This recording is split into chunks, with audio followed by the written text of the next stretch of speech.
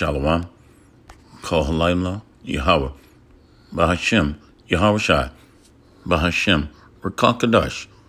All praises be to the Most High, Yahweh, in the name of His Son, and our Lord and Savior, Yahweh Shai.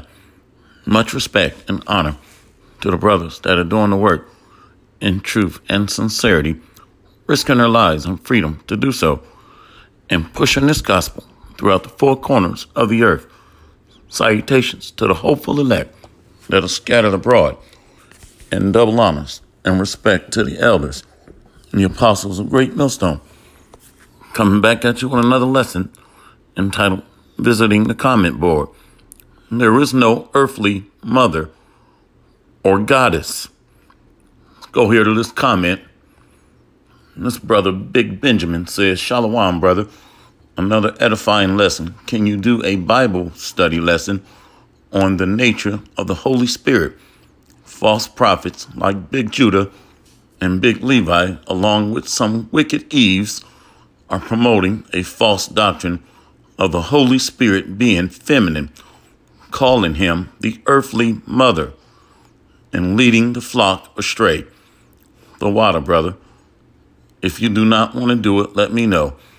Well, if you know they're false prophets, the question is, why are you listening to them or following the video teachings? Anyway, we're going to answer the question. There is no earthly mother or goddess. So let's go into the scriptures. This video here was menstruous women shall bring forth monsters. Let's go ahead and go break down the scriptures. Let's go here first to the book of Isaiah, chapter 34, verse 16. Seek ye out of the book of the Lord and read. No one of these shall fail, none shall want her mate. For my mouth it hath commanded, and his spirit it has gathered them. So where is the earthly mother goddess in his spirit? So these false prophets like Big Judah and Big Levi need to be quiet. Let's keep going. So they're calling the Holy Spirit feminine and earthly mother. Let's keep going. So his spirit. Let's go to Isaiah 63 and 10. The book of Isaiah, chapter 63, verse 10. Let's go to verse 9. In all their affliction, he was afflicted, and the angel of his presence saved them. In his love and in his pity, he redeemed them, and he bare them and carried them all the days of old. But they rebel and vex his Holy Spirit. Therefore, he was turned to be their enemy. He fought against them. Then he remembered the days of old, Moses, and his people, saying, where is he that brought them up out of the sea with the shepherd of his flock? Where is he that put his Holy Spirit within him? So where is the mother goddess or earthly mother? Now, Jerusalem is called the motherland, but that's not to be worshipped. That's just the Holy Land. My goodness, boy, some of these people, and like Big Judah is reading a lot of books outside of the Bible. Let's read this again. Isaiah 63, verse 10. But they rebel and vex his Holy Spirit. Therefore, he was turned to be their enemy. He fought against them. Let's keep going. So it's not a female deity or goddess. We fell for worshiping Queen Mother of Heaven. Let's go to John 14 and 26. But the Comforter, which is the Holy Spirit, whom the Father will send in my name, he shall teach you all things, and bring all things to your remembrance, whatsoever I have said unto you. So that Comforter, the Holy Spirit, is masculine. he. Let's read it again. John 14, verse 26. But the Comforter, which is the Holy Spirit, whom the Father will send in my name, he shall teach you all things, and bring all things to your remembrance, whatsoever I have said unto you. Just like worshiping the Queen Mother of Heaven, we fell for that and went off. The kings of Israel, kings of Judah. Where is that at? I think it's Jeremiah. Excuse me, 7. See if I can remember where that's at. Is it Jeremiah 7? One moment. Here we go. Right here. Jeremiah 7, verse 18.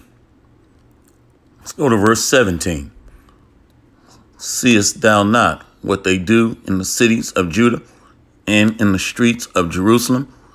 The children gather wood, and the fathers kindle the fire, and the women knead their dough, to make cakes to the Queen of Heaven, and to pour out drink offerings unto other gods, that they may provoke me to anger. So we fell for worshiping a goddess deity, or so-called earthly mother. So these are, excuse me, these are seducing spirits that are creeping in these last days by false prophets. Seducing spirits teaching doctrines of devils. See if I can find that. Let's go to 2 Timothy. Book of 2 Timothy, chapter 4, verse 2. Preach the word, be instant in season, out of season, reprove, rebuke, exhort with all long suffering and doctrine. For the time will come when they will not endure sound doctrine, but after their own lusts shall they heap to themselves teachers having itching ears. And they shall turn away their ears from the truth, and shall be turned into fables. So these are fables. The earthly mother, the goddess, these wicked Eves, and these bugged out, high-ranking beta males are going off from the house of Saul, teaching lies. Let's keep going. Go to Jeremiah 4. So before we go to Jeremiah 14, the Most High sent his word so that only the prisoners of hope can understand this word. So what happens when you are in prison? Everything is in code. It's encoded. The letters, the messages, letters, all of the writings are coded for the prisoners of hope. Who are the prisoners of hope? Only the elect of Israel is going to be able to understand this Bible, and they are given the gift of the Holy Spirit of truth. But everybody else is going to be blinded or confused. So prisoners can pass a coded written letter, pass it around through the guards, through the prison system, through the mail clerk. Nobody is going to understand what's written on it because that letter is coded. So this Bible is only for those that have ears to hear, which means the elect. That's why people are getting confused, because the Most High is very poetic. He's a Jake, the spirit of Jake, poetic. So let's go to this. So the Holy Spirit also does what? Heals, comforts, and nurtures. When we were sick growing up, you didn't have your daddy wearing a shower cap or a scarf and giving you soup, hot soup to drink, and warm lemon tea with honey and ginger. That was a nurturing spirit. That's why the Holy Spirit, because it heals and it comforts us, Most High is using parabolic talk, and using that Holy Spirit descriptively with feminine traits because it's a nursing spirit. Like when we were growing up and had our mothers nursing us back to health. That's all it is. But it's a masculine spirit sent by the Most High through Yahweh Shai. Now that we got that out of the way, let's go to Jeremiah 14. Let's go to Jeremiah 14. We got to start reading at verse 18. The book of Jeremiah, chapter 14, verse 18. If I go forth into the field, then behold the slain with the sword. And if I enter into the city, then behold them that are sick with famine. Yea, both the prophet and the priest go about into a land that they know not. So when we begin to go off and begin to rebel against the Most High, we fell from grace and we went into captivity and bondage. So we became dead to life, which is rulership and grace, mercy. Let's keep going. Jeremiah 14, verse 19. Hast thou utterly rejected Judah? Have thy soul loathed Zion? Why hast thou smitten us, and there is no healing for us? We look for peace, and there is no good, and for the time of healing, and behold, trouble. So we have to be healed. Why? Because we were beat down to a low status, captivity, being afflicted. And our people are spiritually, physically, and morally sick, doing all types of wicked abominations. Mothers putting their babies in the oven, children killing their parents, men with men, and women with women.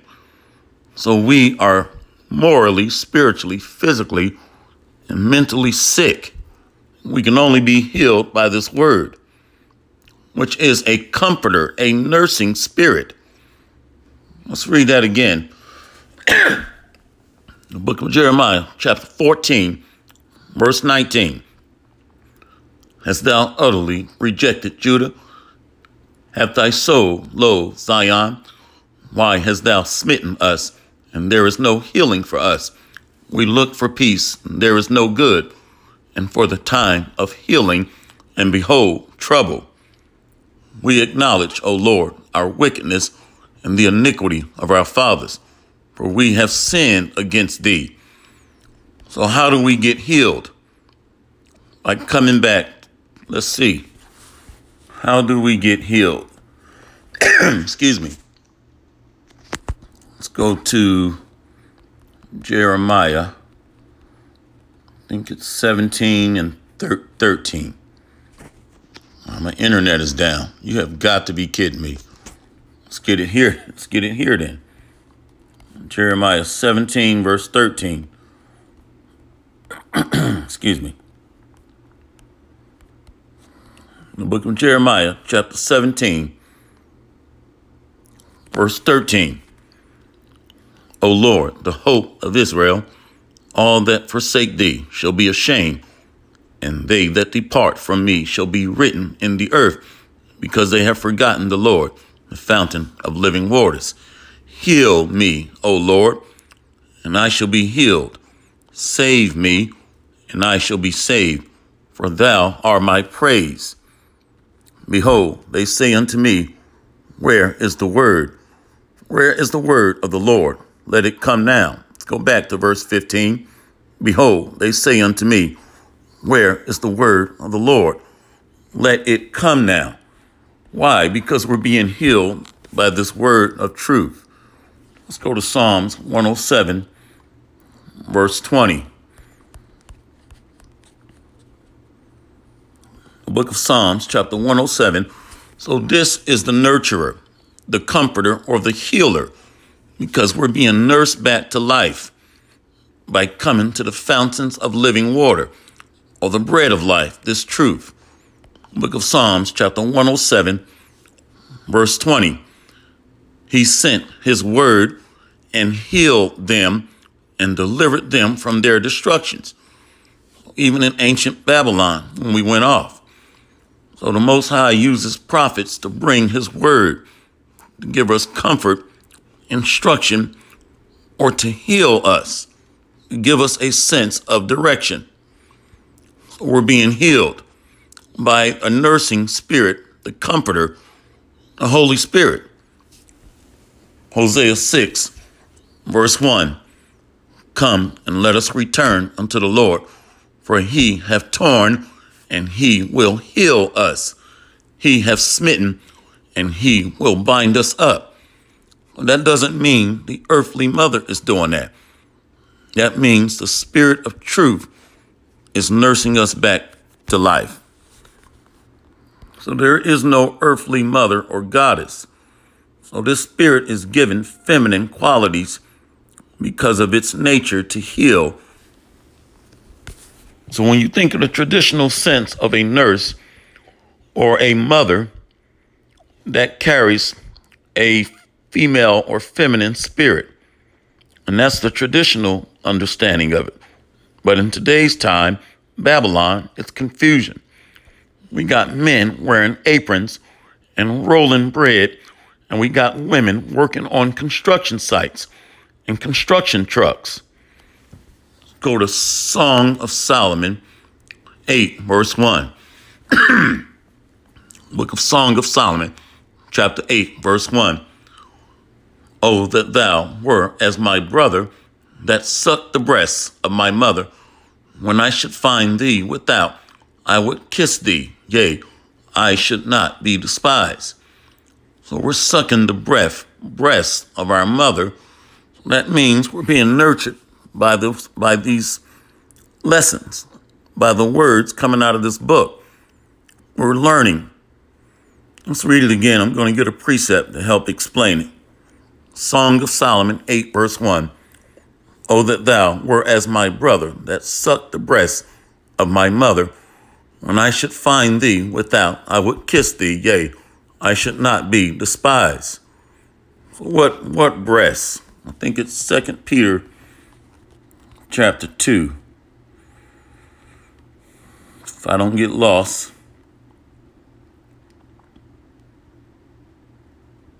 Nope. One moment. Right here. 1 Peter 2, verse 2. As newborn babies desiring the sincere milk of the word, that ye may grow thereby. See? So the breast of our mother is absorbing the nutrients of this truth. So this is how we're being nursed and maturing through the Spirit of the Lord, if we're true and sincere about this word.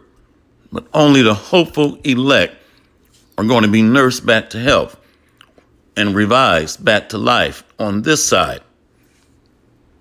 Verse 2 again, as newborn babies desire the sincere milk of the word, that ye may grow thereby.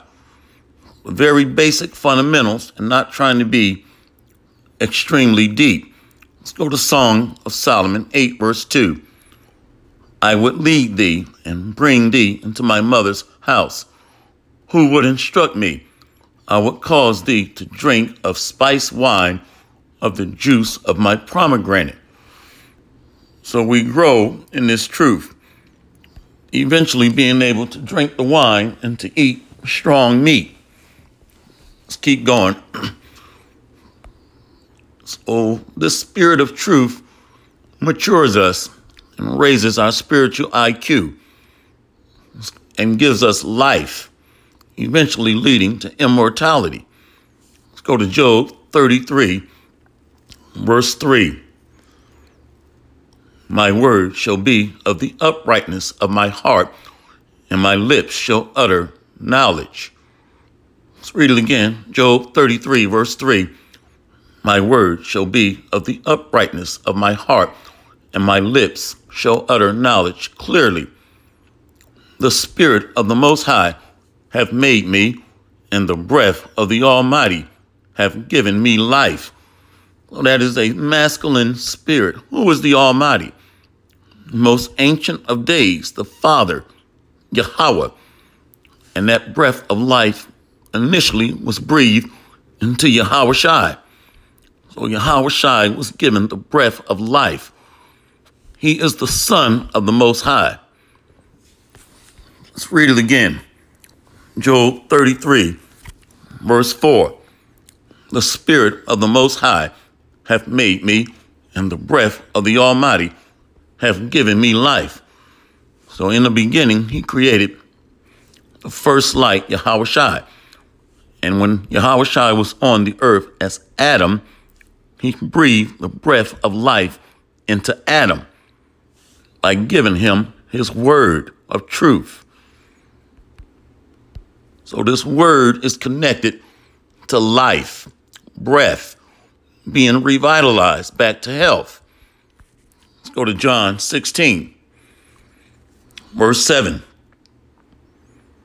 Nevertheless, I tell you the truth. It is expedient for you that I go away. For if I go not away, the Comforter will not come unto you. But if I depart, I will send him unto you. Where is this earthly mother at? Or this goddess that these Eves and Big Judah and Big Levi is talking about? We're reading about a masculine spirit coming from the Most High through Yahweh Shai. Let's read it again for Big Judah and Big Levi. John 16, verse 7. Nevertheless, I tell you the truth. It is expedient for you that I go away. For if I go not away, the Comforter will not come unto you. But if I depart, I will send him unto you. So you false prophets have been defeated. Be quiet. Please be quiet, so that you don't poison the flock of Yahweh by Hashem Yahweh Shai. Hopefully this lesson. Wait, let's get one more. Let's go to 1 Peter 2 and 24. Let's get that.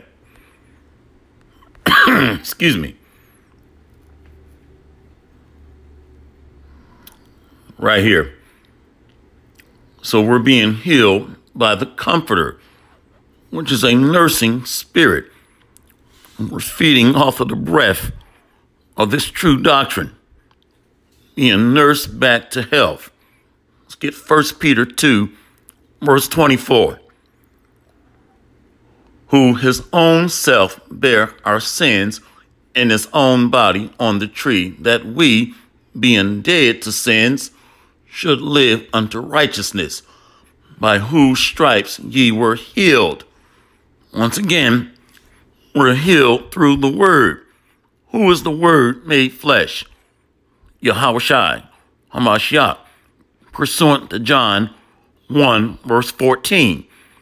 So that's why the Most High is speaking parabolically, using feminine traits, because of the nursing aspect of it.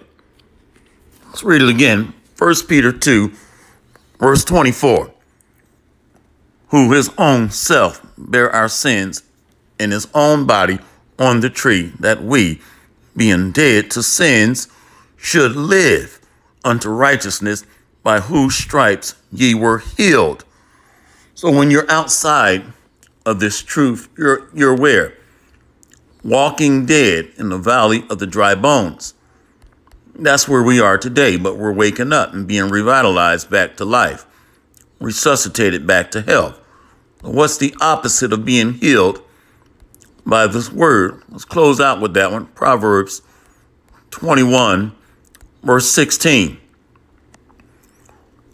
The man that wandereth out of the way of understanding shall remain in the congregation of the dead. See? So we're dead to life if we're outside of this Bible. Let's go to Proverbs 8. Proverbs 8, verse 35. For whosoever findeth me findeth life, and shall obtain favor of the Lord. But he that sinneth against me wrongeth his soul. All they that hate me love death. So if we reject this nurturing spirit of truth and comfort and wisdom, we're going to die or remain amongst the congregation of the dead in the valley of the shadow of death. Hopefully this lesson has been edifying. All praises to Yahweh, Ba'ashem, Yahweh Shai, Ba'ashem, Rakakadash. There is no mother goddess or queen mother of heaven or earthly mother. See you on the next lesson, Lord willing. Kwam Yasharala and Abad Babao. We got next, Lord willing. Shalom. Barakatham.